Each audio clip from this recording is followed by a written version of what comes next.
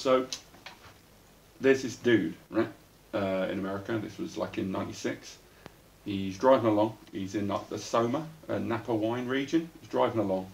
He's going to see his missus. He's not seen her in ages, right? He's driving down. He's thinking, oh my God, what a beautiful scene there is outside. And he jumps out of his car. He looks out the window, and there's this luscious green, verdant, like kind of, oh, it's beautiful, absolutely stunning.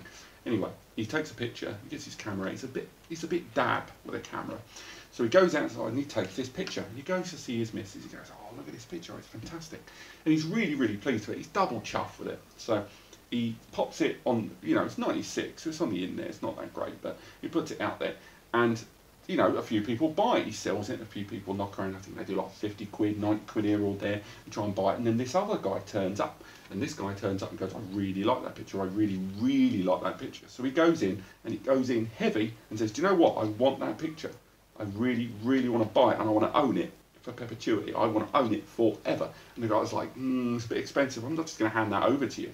So they haggle, they barter, they go through, and eventually changes hands for six figures, $200,000 this photo goes for.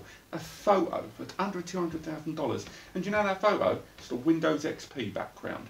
Microsoft went on to sell 17 million copies of Windows XP with that lovely luscious green background.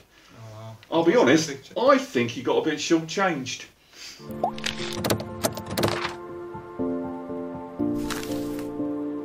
Hello and welcome back, and today we want to talk about NAS. I know, right? Big shock. But today we want to talk about network attached storage that you've already purchased. You've already bought one, you've had it knocking around for a few months, maybe a few years, and it's running some decent backups. It's backing up your phone, your laptop, all your devices around your home. You've got your regular backups, it's going onto some USB, and you go, oh, that thing's doing its job, I think I'll go to bed. But there's more to it than that. Do you know? There's loads of stuff these things do. And every now and then we get comments in the section below or over on NAS Compares of lots of people that still don't know a lot of the frankly quite cool things these devices can do. They buy them because they need to do home or business backups, and then somewhere down the line they find out after a number of years that they could have been having some real fun along with these devices along the way. So today we're going to talk about a bunch of things that you can do with NASes, aside from having your backups in place. These are the stuff where you want to use these devices for fun. Maybe it's personally,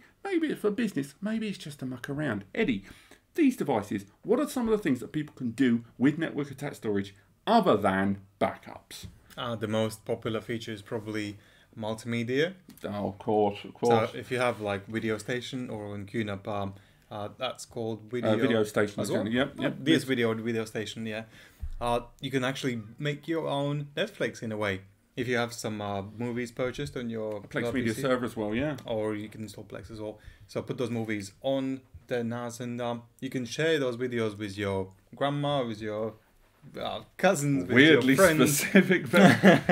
You can do that. So you can create their accounts, or just simply send them a link, shared link to a video, so they can stream it remotely and watch those videos. But it's the metadata, isn't it? You also get subtitles as well, automatically from subtitle websites and stuff like that. Transcoding, so if those internet connections are slow, at home is going to convert the video into something smaller, so it could be streamed through your broadband cable.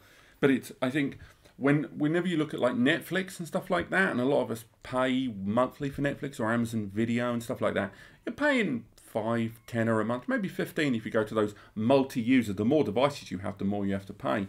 And all of that is for media you don't own. And then like after they refresh the library, you don't have access to it anymore. Now, we've been collecting digital media now for decades. When's the last time you bought a DVD? You, Graham. When's the last time you bought? I hope your name's Graham. Freaked out a guy called Graham. But when all of our media is digital, we have hard drives full of media. We've collected media over the years. And when we try to present it in NAS, a lot of people think that multimedia on a NAS is presented in this breadcrumb file folder way over DLNA, and it's just not the case anymore. Building your own Netflix with one of these devices is stupendously easy, and with metadata being ripped from the Internet Movie Database and all these different cover art websites and Rotten Tomatoes for the reviews, trailers from online resources, the result is that you can create the slick user interface of Netflix for you and your friends and your family and your nan, apparently. Exactly. Well, and not just videos, also audio. You probably got so many audio CDs. You got audio station as well in Synology and then QNAP. So just put all those CDs into your computer or have USB external CD reader on your NAS and just rip all those CDs, feed them into a NAS, and that's it. Because even CDs over the age 10 years, 15 years, they're just going to fade out and they're not going to work anymore. Put them on a NAS. They're just going to last there for decades. And if you put them on Plex, Plex will scrape the metadata for those albums as well. And that's all included. And again, Plex is free, unless you're going to use like the Plex Pass with the extra bells and whistles, which a lot of us don't use. You can get away with using that for free. You've already bought the NAS, make the most of it. I mean, for me, one of the things I like about NAS, it's probably a little bit more advanced, and dare I say, at this end of the table, one of the other cool things you can do is to muck around with virtual machines. For those that aren't aware, VMs are virtual equivalent of physical computers. Now, you still need a keyboard, a mouse, or a monitor, or a remote control, or something to interact with it, but it is a virtual equivalent of a physical computer. Why is it worth playing around with VMs? Whether you want to test out other OSs, whether you want to check updates by cloning your existing computer and testing out a on a hypervisor and testing out a hypothetical setup there for you, or you can do stuff where you muck around with Linux. With Linux, you can install things like RetroArch and Launchbox and turn one of these into not only your backups, but a fully fledged arcade machine with an HDMI out, keyboard and a mouse, 4 hours, sofa and a bag of popcorn. There's loads of things you can do with virtual machines, and most people associate virtual machines with work, not play. But I do think virtual machines are incredibly elaborate these days in what you can do with them and the ease with which you can use them. Have you used, when's the last time you used a VM? Probably last week, just for testing out.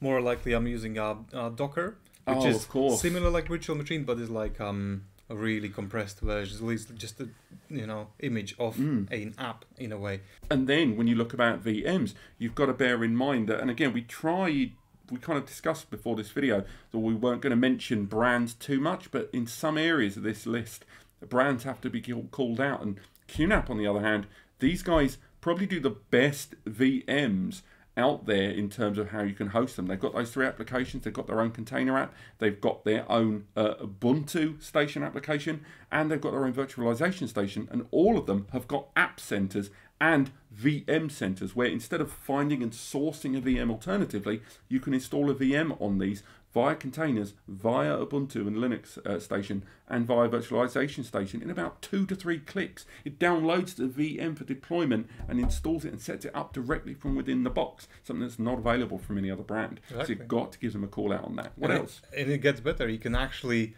add a graphics card. Oh, yes. So you can boost your virtual machine with a GTX 1050 or something, or something better, obviously. Going back to the gaming machine. And you can link to LAN ports, you can link to USB ports, you can virtually connect all those external connectivity to your internal virtual machine. Turn this into a computer, a high-end computer, that while it's simultaneously still doing all of those backups. It works as a NAS. Together, it's the hypervisor living with on QTS. But anything else with regards to what people can do? Yeah, definitely. There's other things like, for example, replacing your Google Drive or Dropbox things. So you can create your own on Synology Drive, something called Drive, or in QNAP it's called QSync. So you have your folder on your PC where you can, whatever files you put in the folder, it's going to be synchronized to your other laptop, another computer, a phone, a tablet. Upon synchronization, what I quite like is a lot of people, when they come to NAS, they come off the back of Google Drive, Dropbox and stuff like that, and they're used to that user interface and that element of space, and NASs allow you to create your very own Dropbox, your very own Google Drive, that is, you say to like a friend or a colleague or a family, your nan, man, she's getting a lot of name checks, super dead she is, super dead, but Don't laugh. But you can send like a friend. Just go, look, there's your area of space. These are your folders. This is your space with your password, your login to access anywhere in the world. And I think that's quite cool to allow friends or family, whether you're going to be selling it and renting that space out, naughty, naughty, or you're going to be just allowing people to have their own area of space and then using those synchronization tools to back up their devices. Yes, it's all living within the one NAS, but it's quite nice to allow you to kind of host your own Google Drive. That's pretty cool. Yeah. Another thing that I think a lot of people can do that's quite fun with their NAS that they never really use, and this is quite a recent one, and you know, I know this is going to divide opinion quite substantially, but you can still plot and farm Chia. It's still an option out there. A number of you have seen your NAS that you're running for 24/7 and you've just gone, right, let's do all the backups.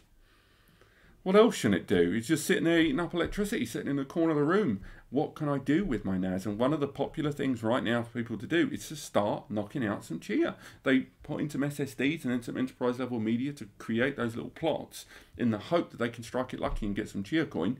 If you own a NAS, you've sort of got all of the equipment you need. You just need a lot more space to play around with, and you probably need some parallel SSDs. But the majority of these NASs arrive with ways in which you can do that. And now certain brands have started introducing their own, you know, I'm not going to say first-party apps, but QNAP have got their own Chia app. But again, it's third-party, so it's in QNAP Club. But the people that are making it are people that make a lot of the apps in that center. So it is getting a lot of support and monitored. And although it's more of a user interface, and not something that makes it any easier in the grand scheme of things, you can tell this big wave of people that are using their NAS and they want to make the most of this big noisy box in the corner of the room. And now it's a good opportunity because Chia coin value has dropped down to $400. It was around $2,000, so there is actually a good time now to get in because it will probably climb up to 2,000. One of the people at this table is actually doing mining. Can you tell? No. But no, I think it's a very good time. Anything else? Yeah, the thing what I'm using usually mostly is for surveillance. So, so you connect your IP cameras, your garage, your front garden, back garden, and whenever there is a movement, or you can set up your own triggers, what happens, you know, and then you get notification on your phone. So when you're away from home, you just see, oh, there's notification, just click, oh yeah, that's what's happening. It's like a cat crossing or burglar taking your fridge and things like that.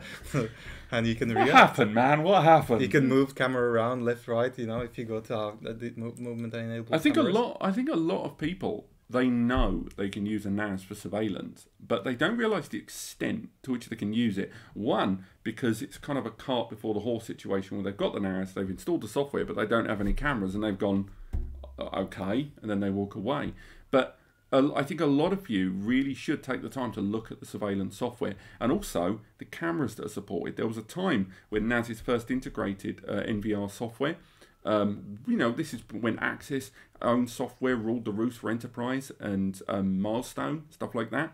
But now, not only is the software bundled in with some camera licenses on your NAS systems, and the level of control can be done via your browser and there's client apps too, but the cost of the average IP camera is ridiculously low, going as low in some cases as to some ONVIF, ONVIF, which is a kind of generic support default structure, knocking around for about 30, maybe 40 quid with a tax. You can even use your old mobile phones and turn mobile phones into IP cameras. You know, phones that are in a drawer not doing anything. You can even attach USB cameras to some of these devices and then boom, you've got another camera. The surveillance element of a NAS, if it's just going to sit there and do nothing, you might as well take advantage of its surveillance capabilities. I think most users I know that own a NAS either didn't know about the surveillance stuff or they knew about it, but it seemed like a bit of a faff. And I'm really glad that of all of the subjects on these channels that we've talked about, that we've really educated people on as much as we can, surveillance has been a big one. But I mean, like for yourself, surveillance, when did you use surveillance immediately when you bought your first NAS? Yeah, straight away. Because before I was using IP cameras on their own, but it's not very straightforward because then you need to connect to each camera separately, and it's not easy. Sometimes even if you want to get some notifications on your phone, you need to set up IP forwarding, and then that opens some dangers to your internal network, and this is not good. Because with Synology, it creates this private tunnel with Synology server. So when you connect into your Synology or QNAP Quick Connect, you go through encrypted channel into your NAS. That's how you connect. So it's more secure than going through your router straight away using port forwarding. It's not great. And the last thing, probably to end this video on, you can use it for kind of human innovation. There's lots of projects out there that you can install in Docker form. There used to be a lot more apps that did it, but now the majority of it is in Docker form.